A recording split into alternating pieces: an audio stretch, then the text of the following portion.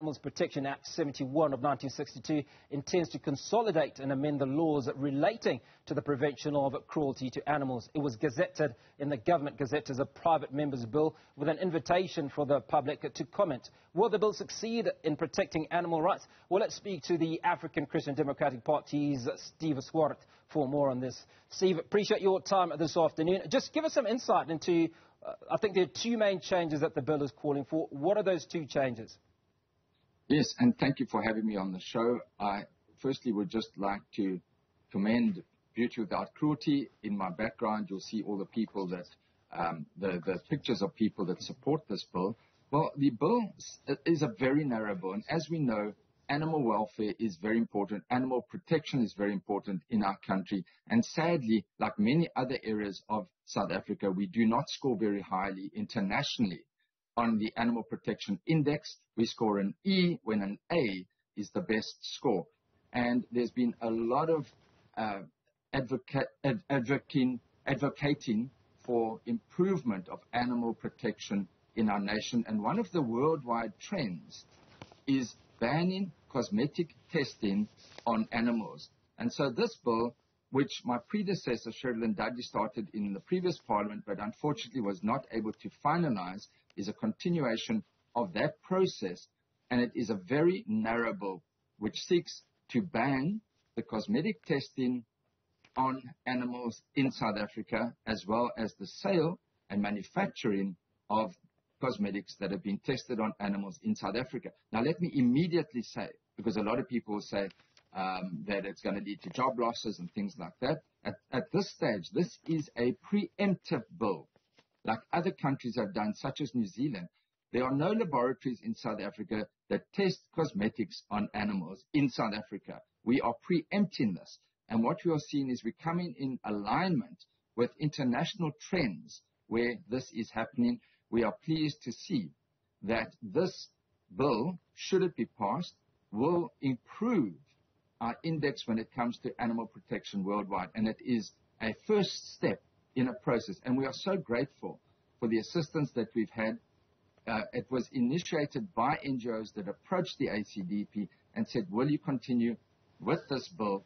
And particularly Beauty Without Cruelty, that's done amazing work on research, the Parliamentary Legal Services, and the bill seeks, as indicated in the input, it seeks to ban the cosmetic testing on animals and the sale and manufacture of any cosmetics that have been tested on animals in South Africa only. If it happens elsewhere and we still import cosmetics, that will not be impacted, because obviously there are concerns. So because this bill was not passed in the previous parliament, we have narrowed it down significantly. It's not controversial, and I'm very pleased that when we presented the bill to the Portfolio Committee on Agriculture, Land Reform and Rural Development on Tuesday this week, there was overwhelming support for the bill at the initial hearing of the bill by members of parliament across the board that could see that this is an international trend. And yes, there will be questions about it, but this is the beginning of a process that we will now embark on this bill. Now, Steve, you did put out for public comment because it is a public bill. Now, how much public response did you get? Well, we are very pleased, noting that this is a private member's bill that I presented as a member of the ACDP. We received thousands and thousands of submissions. In fact, and every submission has been collated. We received 2,383 public submissions, overwhelmingly in support of the bill, from 45 animal welfare organizations as well. Some people making submissions said it doesn't go too far. It doesn't go far enough, and we appreciate that. And there is a whole review of the animal welfare legislation in South Africa, and that was referred to at the Portfolio Committee, but that has been taking so many years. This is a quick win because it is a preemptive bill, and it will improve our index. The web page, Dear South Africa, had a further 5,000 submissions. The overwhelming majority supported the bill, but many saying that it doesn't go far enough. But in our view, this is a very good start. And the fact that animal welfare organizations have supported the bill as a beginning, as a good start, speaks a lot to us. Now, we had the input from the department on Friday, that was yesterday, and there were some concerns expressed from the department, but once I had explained once again how narrow this bill is, and it is a preemptive bill that we follow the processes and legislation such as New Zealand that say at the moment there's nothing to stop laboratories testing cosmetics on animals in South Africa. A laboratory could be set up tomorrow, and there are alternative means of testing cosmetics on animals, and that has become the worldwide trend. And I was very pleased with one of the MPs on the platform, Tammy Breert, who said she makes use of vegan products that are not tested on animals, and this is becoming a worldwide trend internationally. And I'm sure if you go into malls and you go into cosmetic shops, you'll see beauty without cruelty, which is the growing trend. And so there's a lot of positive aspects to this bill as well. I suppose where I get a little bit confused is around the number of animal owners in this country. There are multiple millions. You've gotten a response from only 5,000 of those. Surely it doesn't speak to a disconnect between animal lovers and wanting to, or animal owners and wanting to protect their pets and other animals, for a start. But does it speak to the inadequacy of the amount of advocacy that was going around? I mean, just how many people knew about the intended bill in order to get the necessary support, overwhelming support that you would have liked? Yes, I totally agree with you. It's a process. Bearing in mind, this is the second time that the bill has been published for public comment, and it has been promoted, as far as I'm aware, with animal advocacy organizations as well.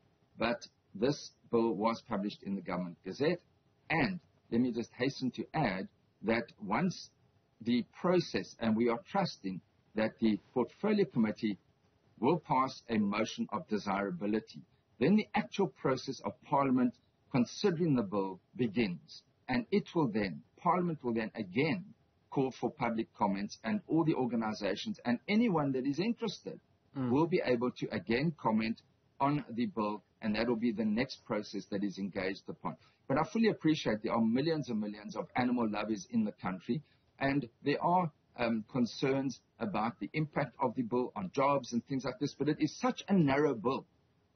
It is such a narrow bill, and I need to continually emphasize that it will not impact imports, it will not impact on exports, it will not impact on any import of a cosmetic that is tested on an animal internationally, because we've got international agreements.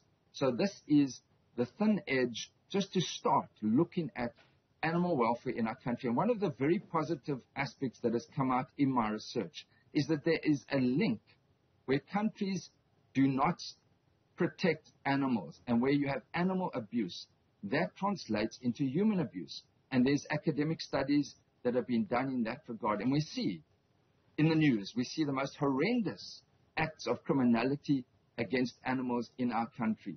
And that can translate into criminality and abuse towards humans as well. And that is an issue which there's a lot of support. If we look after the most vulnerable in society, our animals, it does translate into greater care for one another as in society. And that is a positive spin-off that we see. The other spin-off is that the alternative testing methods that are being introduced worldwide are creating new forums, new small businesses, and that is another avenue for business creation. So whilst there were concerns, will it lead to job losses? No, not at all, because there's no laboratory testing on animals for cosmetics in South Africa. But there's scope for alternatives. There's scope for alternative testing. And in fact, where you have alternative testing, that is becoming a worldwide trend, and exports can be increased in that regard. So it's a win-win situation. As I pleaded with the committee, let's unite hands. There's so much negativity around, and you pointed out at the beginning, your predecessor, about the floods and the tremendous. South Africans are really struggling with so many issues.